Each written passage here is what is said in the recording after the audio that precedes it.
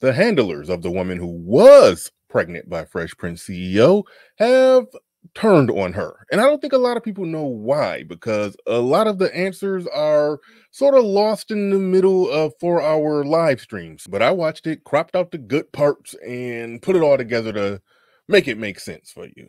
Unlike Duke the Simp here, once I realized I was wrong, I just stepped away. And now y'all put me on blast and I'm telling the truth now.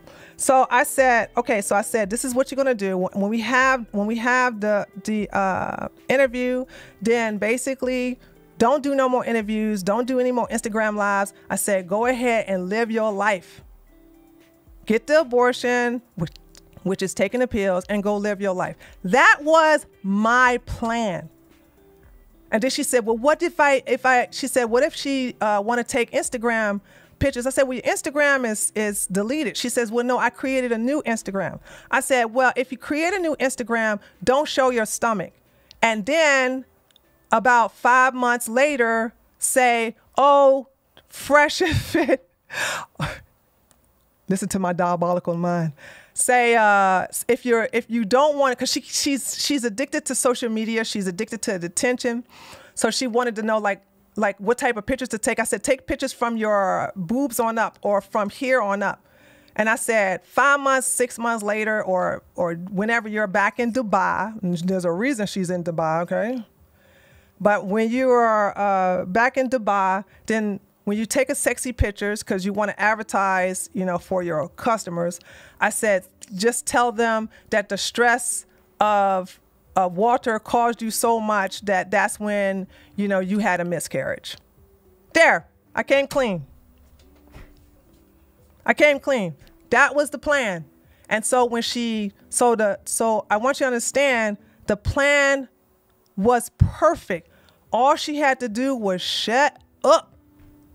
And so when she got on Duke's stream and showed the sonogram and all this other stuff, and then when she said, I don't think I'm going to keep the baby. Yep, I sure did get mad because she ruined the entire plan. And then later on that day, Lily showed me that she is indeed a prostitute, or was a prostitute, or she was in an escort ring. We're going to come back to that part because that's the best part. She got a whole pimp and everything, but let's deal with this first. But once I was given the evidence by Lily, I woke up and said, holy smokes, they were right. It hurt my heart, but I wanted to walk away clean. She was the one that didn't stay on script. She was the one vaping and drinking alcohol in Miami, talking about no, it's lemonade. It's not wine, guys. And I got irritated. I'm like, if you're going to keep up a ruse, don't be seen with your ratchet BBL girlfriend drinking wine in Miami. That's what I said. And y'all losing y'all crap over that? So she had already deleted the baby while doing interview tours, pretending to be pregnant. And Tree was managing her like Olivia Pope and Associates, trying to devise a plan that kept her looking innocent and made Fresh look like a monster. But prior to all of that, Tree actually found out that Daisy was actually an escort. This is the pimp right here, Mr. Eli Nahas. So there's a thing with the pimp when you have the most billionaires. Listen, there is no such thing as millionaires on these yachts. These are huge yachts and mega billionaires, men who just don't care about money, will be on these yachts and they're out in the sea because of some legal, there's a lot of stuff you could do in the sea versus on land. There's a lot of things you can get away with on the sea. And they get these women that get paid anywhere from $20,000 to $40,000 a night. And you have to provide some favors. So they're either topless or they're completely nude. And they just stand around and start dancing and this, that, and the other. And the men will choose who they want and they will do whatever they want with the woman, whatever. I mean, consensual, right? So this is Eli. And Eli is one of the major pimps in Lebanon, okay? Eli has a bunch of modeling competitions. Excuse me, beauty contest. And what he does is that he gets the most, I guess you could say the best of the best in the escort world in that area, and he parades them around. So instead of you having a website, so there is no website to showcase these girls. What he does is this. He takes the girls, let me show you. He takes the girls and he have a little beauty contest. I can't play the music because it's Tupac, okay? You know what I'm saying? And these girls are like this. So it's a way of saying, oh, this is Miss Asia. This is Miss Venezuela. These beauty competitions are unregulated, uncertified. They are not, you can barely find the legitimacy. But as a matter of fact, they're not legitimate. It's just a way for the girls to dress up and parade around a 90% empty auditorium. But it's the cameras that these billionaires will look at the girls. And they will decide based upon the competition, and I'll show it to you in a minute, that which one they want, okay? Or they get their representatives to choose at least 10 to 20 of the best girls from these competitions. And I'm gonna show you him parading them around. I will get to that in a minute, right? So this is Eli Nahas, all right? This man was arrested in France based upon, hold on. Please bear with me. I think it was in 2007. He was arrested in France in the Cannes Film Festival because he was caught with 50 of his prostitutes. Excuse me, his high-end escorts. And basically, these women, although beautiful, these are the most elite. So you have the billionaires want the best of the best in the escort industry, and he masked these women up as beauty contestants and showcase them. Now, if you win, here's what the thing about it is. If you win a crown, you get to up your price. I don't know the prices. So let's say, for instance, everybody, so getting anywhere from $20,000 to $40,000. But if you become if you become Miss World Next Top Model, if you become Miss Tourism Universe, if you become Miss Europe and Miss Asia World, you can get the top dollar, whether it's $40,000 or $60,000. So these women want to win. They legitimately want to win, not because they feel like they're a beautiful woman, but they want to win for that money, that coin, you know what I'm saying? Now, these are the women that he parades around. So he goes into these exclusive malls, and these women walk around, and they're on the yachts, and they're also at the film festivals, and they're also at the billionaire hotels. And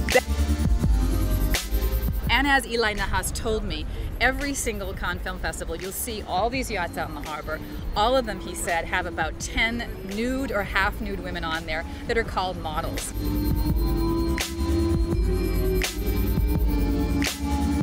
There are agencies that call themselves modeling agencies all over the world that bring in these women from New York, from Paris, from London, from Venezuela, from Russia, even from Morocco. Now, she was everything that they said she was, but does that mean Fresh isn't stupid? No, there's a lot of flags on the play on his part still. But the narrative of her being Little Red Riding Hood and him being the big bad wolf, that was a false narrative. Anybody with eyes from the beginning should have saw, just like I saw from the beginning, that she was basically just trying to pull a classic 304 retirement plan. And ABBA basically knew it. LOL, Tree, that wasn't all I said to you. That's true. Well, I don't want to leak everything. If you want to tell everybody. Okay, sorry, guys. Okay, ABBA, I'll say it. Am I okay? ABBA, is it okay for me to tell? Is it okay? By the way, it doesn't make ABBA look bad. Do I have permission to say everything you said? Okay. ABBA said something to the fact that, how you going to defend this girl being an escort? And I was like, that's not her. I didn't believe it was her. And then he said, good luck trying to fix, something to that fact of, good luck trying to fix this. So ABBA believed it was, well, turned out, I guess in hindsight, I was the one that was wrong, and he was the one that was right. So he was like, good luck trying to fix this. You can't defend this. I think he was saying something. I think it was something along the line. I'm paraphrasing. You can't defend this. Good luck trying to defend this or something like that. Okay. They were twisting themselves in knots trying to figure out a way to make her come off as innocent. Like, it wasn't just enough for Fresh to be the hypocritical dummy that you could point the finger at. They could have kept it there and rode that wave and had that win and just kept her credibility or integrity out of the conversation. Then lo and behold, she started throwing it at ABBA. I guess she looked at the metrics and analytics and said, ABBA getting more money off this YouTube thing than Fresh right now. Let me go on and, and that's what it looked like really happening right there. On the 8th of April, literally 4 days after she broke the news on all of this, she was behind the scenes already talking about getting rid of it while publicly saying, I don't want to kill the baby. I don't want to kill nobody. She was more concerned about the baby messing up her body and ultimately messing up her future bags. So why don't you wait until you're 3 months pregnant and then make them take a DNA test in? All right. And she said, no, I don't want to mess up my body. I don't want to mess up my body. I work for this body. If I 3 months pregnant, I'm going to have big stomach. I said, well, then you can't have it both ways. So if you want everybody to know it's his baby and you want him to take a DNA test. Look, my first video on this, I said she wasn't even pregnant by Fresh. He don't believe he could have kids, and she traveled out of the country for 2 months and then came back and was back for 3 weeks talking about the doctor showed her, proved to her that she was 3 to 4 weeks pregnant. I was from the start concerned about that missing week when she was in a different country. I didn't need to see that she was an escort. That was irrelevant to me. I can just see what was happening on the wide view.